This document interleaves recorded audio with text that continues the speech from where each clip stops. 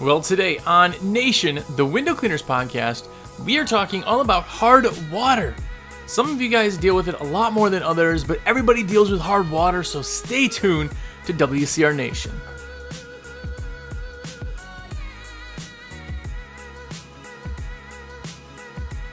What's up, everybody? Jersey here from windowcleaner.com, and you are here.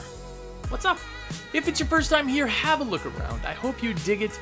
There's 180 plus episodes. It comes out every single week, and it's been going on for over 3 years. So you got tons and tons of content to binge. Lots of content to catch up on. Hopefully it's better than a cat video, but either way, thanks for being here. Now, if you are one of the cool kids, certified cool kid, then you watch every episode. You thumbs up the video, you comment on YouTube, and even more importantly, you put your orders in through me. Shameless plug of the day. It is because of you that I get to eat food on Thanksgiving. So thank you very much. Virtual high five to all you awesomeness people. If you want to put your orders in through me, because you do, right? Right? Come on. I'm a nice guy. Call me or text me, 862-312-2026, windowcleaner.com. We want to be your company for all your supplies, and I want to be your personal rep. Look at that. Look at that. Anyway, I do want to say this. Last week, I asked you guys to thumbs up the video on YouTube and comment, because our comments have been low, and you guys knocked it out of the park. Tons of you commented. If you're watching it on YouTube, throw a comment on now. Say, what's up, where you're from. Tell me about hard water. And then more importantly, if I miss anything or you got any other tips or tricks to add, please do. I would love for you to put that on there. And then that's also how I conversate. I get to kind of see the interaction. So that's super awesome, man. By the way, also, if I put an order in for you, it's hard to do this backwards. And you want a sticker, just be like, yo, Jersey, throw me a sticker.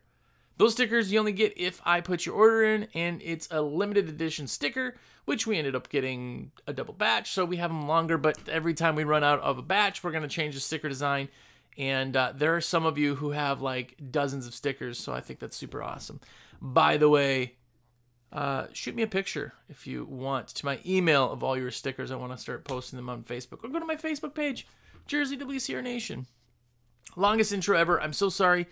But today we are... Oh, before I go any farther, shout outs. I want to say what's up to Brandon Strzezuski.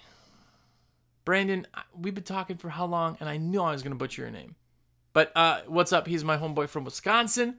Old alma mater. Marshall and Lorenz, what's going on, guys? By the way, they were like tag teaming. Like, one guy found the podcast, was like, dude, you should watch it. So thank you very much for spreading the word. Patty Blakesley, what's going on? Kyle Metcalf, the man, the myth, the legend himself, what's going on? Anyway, so today we are talking about hard water. Now, I want to preface this by saying I'm going to talk about some products, and I never, ever talk about products per se. Why? Because this is supposed to be informative. Yes, I give you the blurb for order your supplies through me, shameless plugs here and there, because obviously that's how I make my money. But I never really want to plug products except this episode. I'm going to tell you how to do it. I'm going to tell you what I charge for it and some products that I use. Now, let's start off by saying hard water is a deposit on the glass, right? There's different severities of hard water. I have seen some amazingly grotesque hard water stains, and I've seen super light ones where people are like, oh, you got hard water, you just take some steel wool and take it off. Yeah, those are like new and light stains. If you can do that, that's awesome. Take it off normally. But anything else, it falls under the restoration category. Now, in restoration, you charge restoration prices. I know people are like, yeah, but it's helping people. I can't clean a window and then leave that. And if that's you, I'm not telling you how to do something. I'm not telling you how to be right or wrong. I'm just some guy with a mic and a computer. But anytime I do restoration, I'm going to charge for it. And the reason is the chemicals cost money, and the process takes time. Even on the easy stuff, it takes knowledge and it takes time. We're dealing with acids. We're dealing with big machinery. If you're getting a full kit, those can be thousands of dollars in equipment. I always want to have somebody understand the fact that if I'm talented enough, informed enough, if I know enough to take something off and do something that others can't, I'm going to charge for that knowledge. They say if it's taken me 15 years to learn how to clean a window in 30 seconds, you're not paying me for the 30 seconds. You're paying me for the 15 years, right? That is the biggest kind of thing to wrap your head around. You're paid for experience. Now, if I hire a mechanic, and I was just going to say SEO, it's not SEO, MSE, whatever. You know, one of those certified mechanics that go to the fancy school to be like super smart. I'm going to pay that guy more because he knows more, right? My confidence, I'm paying for confidence. If some guy's like, yeah, I fix cars on the side, you're always going to pay that guy less. It's known because he's doing it on the side. He may not know enough, may not know as much, right? He doesn't do it all the time. That's kind of where all this comes into play. Now, before anybody sends me an angry email, which, by the way, if you want to, it's jersey@windowcleaner.com. Drop a line anyway. Say what's up. Send me some pictures of Hardwater. But if you are doing something that requires the knowledge, you're going to make the price. And I always say, before you send me some angry emails about, oh, you're always trying to charge more, I am. I'm always trying to charge the most that I can while still having an amazingly successful business. You should too. If you're always worried about not charging people, well, we do it for free. Okay, well, you're leaving money on the table. That goes into play for Rust.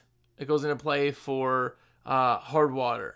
If you're talking like LG on glass, that comes off with a normal process. I won't charge extra. But if I'm doing more work, I'm going to charge extra. Always. I hope you do too. We're not trying to nickel and dime somebody, but if you go into the mechanic and the mechanic says, oh, you got a bad fill in the blank, and all of a sudden you come back and he's like, oh, you had a bad fill in the blank and blown out U-joint and gearbox and you had to rebuild your transmission, the guy is going to tell you that before he does the work and charge you for the work, right? You're not going to go in and be like, oh, yeah, you came in because your windshield wipers were bad, but don't worry, I rebuilt your transmission for free. Like, the concept is there. A lot of us are like, no, I think if I do this good work, people will come back, and that's cool. Like I said, you cannot do anything wrong. This is your business, literally. But there is something to be said for charging to get something done. Rust is one of those also, where we're not talking about rust, but I'm going to talk anyways. That when rust is somewhere, it is so absolutely hard to get it off, say siding and things, without the right chemicals. That my knowledge of the right chemicals takes up for the process. Process is super fast. F9 bark for rust, absolutely amazing. Pump up sprayer, spray it on, it disappears in front of your eyes. It's like crazy. Same thing with Hardwater. When I go in and my favorite exterior chemical is a spray on, hose off, it doesn't take me very long to do. It just doesn't. Hardwater does not take you a long time to do. There's lots of different ways to do it. But if somebody else goes out there with lime away or something, it's going to take them a long time to do it. So my knowledge is what I'm getting paid on, right? Hardwater itself, when you are in a light situation, it looks like little droplets, right? Even bad hard water, there's actually little droplets. And the interesting thing is that the reason that those droplets are on there and get harder and harder is because all the minerals that are in the water, as the water is evaporating, it condenses down into droplets, right? And those droplets eventually disappear. Well, those droplets then are so concentrated with the minerals that when the water evaporates, the minerals are left. This is why pure water cleaning works. When you're cleaning the glass, there's nothing left in the water to be left on the glass. But as that process is happening, it leaves a little bit. Barely enough for you to notice that first time, usually, unless you're in a really, really crappy area. But then as it happens and happens and happens, those little droplets that first formed leave a little bit of minerals on there, and that actually clings the water. That's why when you see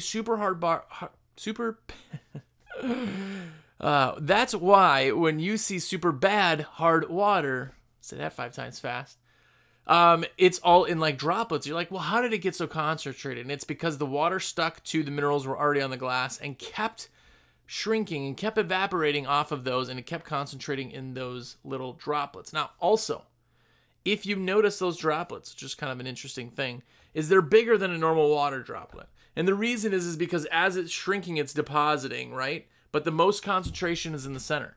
So it makes the droplet mark even bigger.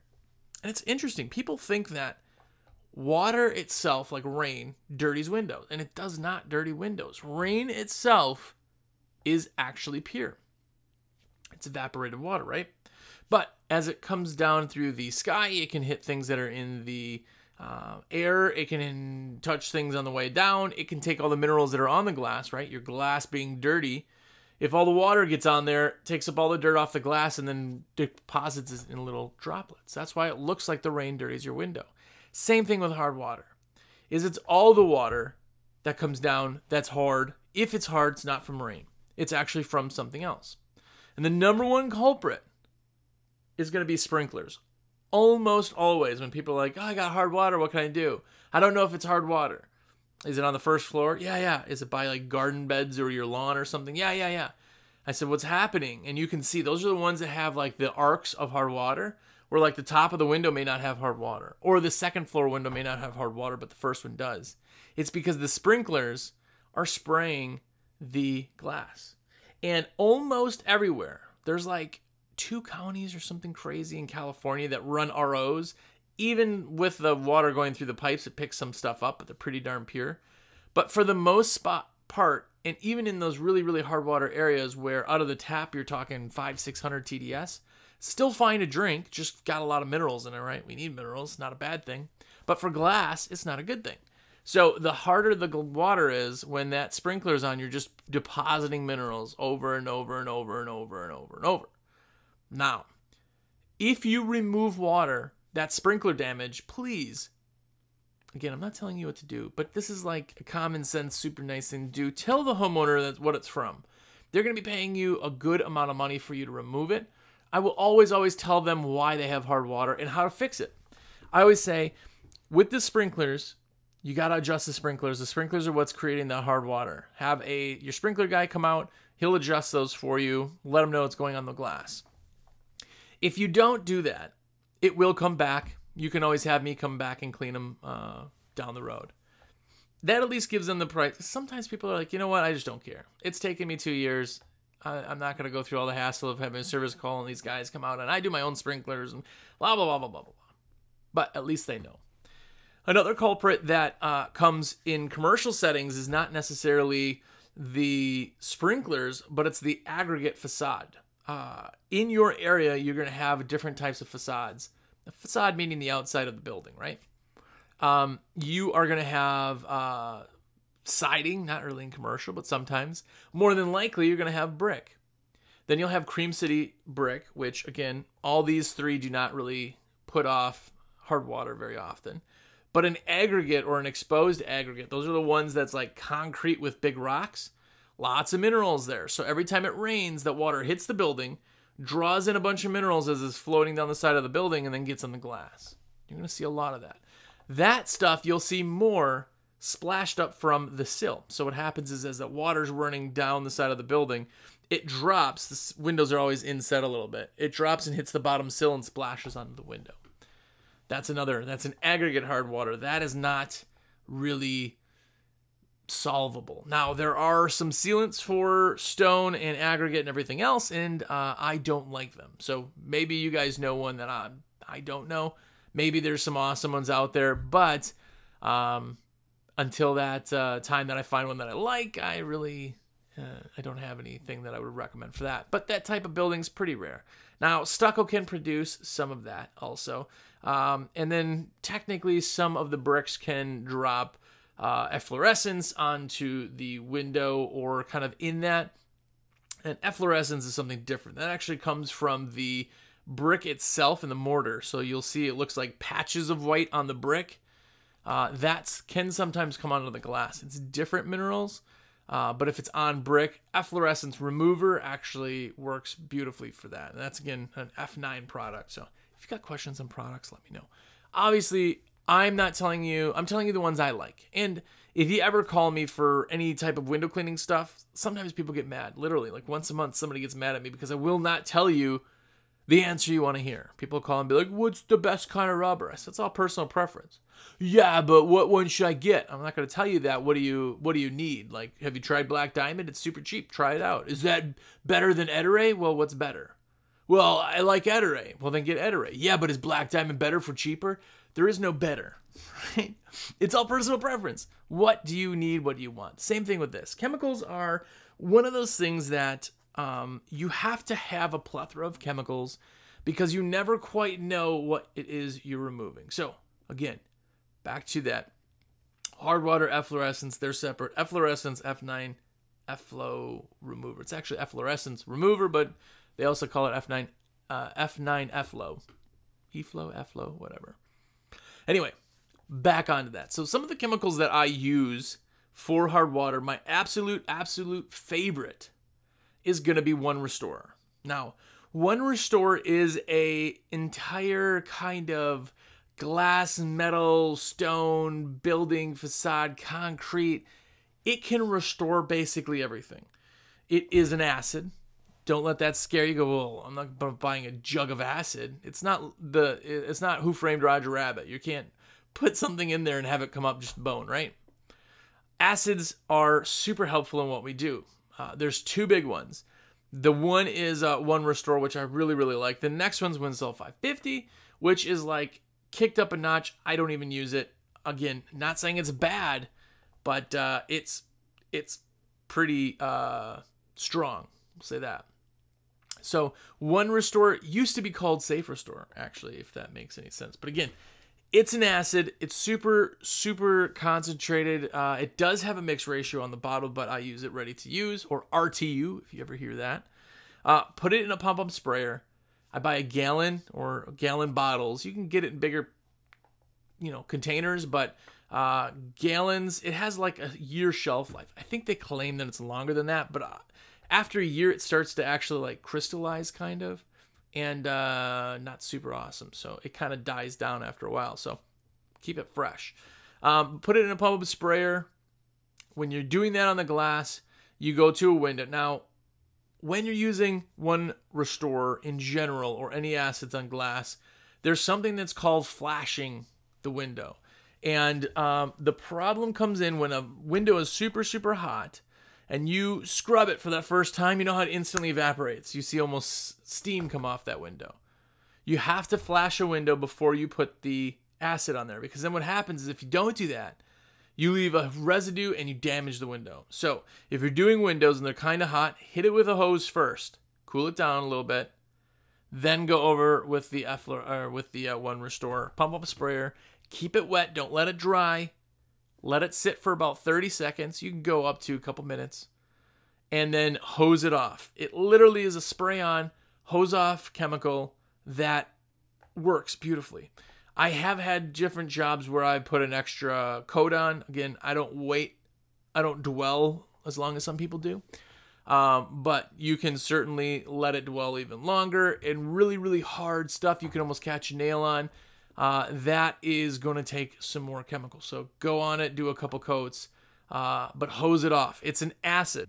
And with that, you can dilute it down so that it's not harmful. So when you're done, you need to rinse the heck out of it with a garden hose. So rinse it, and that will take it all off the glass. So when you put it on, let it stay wet, rinse it off, rinse it well.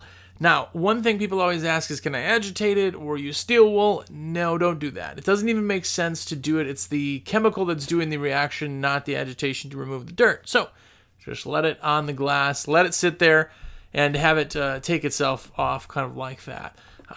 Really cool product. But there's another option, and that's inside. So if you have a shower situation, usually people always ask hey, they ask me to take it off. How do I take that off? Do not use One Restore indoors. The fumes suck. I thought I was smarter than at one time and learned that really quick. It does not work indoors, so do not use it inside. When you go inside, you have to use more of a paste solution or something like a BioClean. BioClean is another product that removes hard water, but it's on the inside. I don't think that the inside ones are as great as the One Restore. So I don't use them on the outside. I know there are people who do, but One Restore is a good one. Unger Rub Out is another one. Ettore has another paste style. With anything that has the word rub in it, or any of the paste type, you really, really need to do the agitation to really work it in. So they take a lot more work than some of the spray-on acids that just kind of do their thing. One of the big things is that the more work you do, the longer it takes, the more you should get charged, but you can't really charge more than the normal price anyway. So it makes sense to use the right products. Now, there is a product that is called the Mr. Hardwater. It is a automatic, not automatic. What am I saying? It's like tool function. I'm having a brain fart. I'm sorry. But you use a tool basically like a rotary tool and take it off, just like a glass renew, which, by the way, Mr. Hardwater is pretty cool. Super simple setup. It does what it does. It works really, really well. Not cheap, but it's a really nice system. The next step is that glass renew. Now, glass renew, I've talked about glass renew. Not only are the people super, super cool, but glass renew stuff is phenomenal. Their main kit comes in a Pelican like bomb-proof military spec case. It's absolutely awesome. When you pull up to a job, you open this case up, everything is foam cut, so everything's got its space, like a James Bond movie. It's absolutely awesome. The equipment works ridiculously well. That system is actually made for graffiti tags, acid tags, Hardwater, but more importantly, on top of all that, scratches. So if you scratch glass or somebody's got glass scratches, you can take all that out with a glass renew. Now, the monster kit by Glass Renew is $3,000. They do have less ones from there, but Glass Renew is really, really good. So if you're into that or you want to try to do any restoration stuff, go the Glass Renew route. Their stuff is phenomenal. Their staff is amazing, and it's really good stuff. But those are kind of the classes, if you will. Outside only, you're doing a One Restore, in my opinion. Inside, you're using like a BioClean, my opinion. Unger Rub Out also works pretty well, but those ones, you really got to work it. I've tried it on my own shower. I've tried everything, and they're not fun. Glass Renew is going to work the best. Mr. Hardwater, again, when you're using an orbital like that, that takes all the work. So you're still getting the agitation in there. The polishes are amazing, and it just takes it off. It's expensive though. So those are my kind of go-to ones. By the way, if you're interested in scratches, scratch removal, check that out on just type in Glass Renew, and that will kind of show you some stuff. Go to windowcleaner.com, of course, or on their website. Pretty awesome system. But pricing. Finally, pricing. What do I charge? Remember we talked about before, don't worry about charging what you need to charge for that. Now, I start at $20 a pane for restoration, and that is mild restoration. When it goes up from there, it gets higher. Now, I have had buildings, entire buildings, where you are charging ridiculous amounts of money, and in your brain, you're like, no one's going to pay this. But they're like, yeah, of course. Like, we want to have it back up to par. So, it's something that's going to take time. You need to know knowledge. You have to have the knowledge to do it. You have to have the chemicals to do it. So charge accordingly. Just a little bit of throwing around some awesomeness. There's a guy named Kurt Kempton. You guys know him from Responsibid. Now, when he owned a window cleaning company, he used One Restore. At the time, might have still been called Safe Restore. But he used that for the biodomes. He restored the entire biodome complex, all of the biodomes. He went through like 5 55-gallon drums of the stuff. It was crazy. But if you think there's no market for it, there definitely is on the restoration side. So it's really something. Hardwater is everywhere. You have to kind of find where it is and how to take it off. But those are the big things that I see. Now, I saw before and after pictures somebody posted on another Hardwater thing that I saw on Facebook, and they just posted their before and afters. If you ever want to see some really, really cool before and afters, Hardwater is it, because Hardwater is like white. So on a window, it's white spotted everywhere and then crystal clear. There's some amazing pictures out there. If you have Hardwater stain before and afters on your website, link them down below on Facebook if you're watching. I'm not Facebook, YouTube if you're watching, so people can check them out. They're absolutely super awesome. And another thing, by the time this video comes out, it's going to be Thanksgiving. Happy Thanksgiving to everyone who celebrates Thanksgiving, and happy Thursday to everybody who doesn't. And I always talk about this, the one reason that I don't swear also, but window cleaning, there are so many Jehovah's Witnesses in window cleaning, like literally 50%. It's a time thing, I think, so I always try not to say happy holidays is always nice, but for those of you who aren't celebrating, tell me also on YouTube, tell me if you're working or not, because here's a big thing. When Thanksgiving comes, Christmas comes, all these big name holidays where the majority of people kind of take off or have off of work at least, even if they're not celebrating, do you still work on those holidays, or do people just not want you in their home? I'd love to know. I'd love to hear it. So comment down below. What's up to all of you, by the way.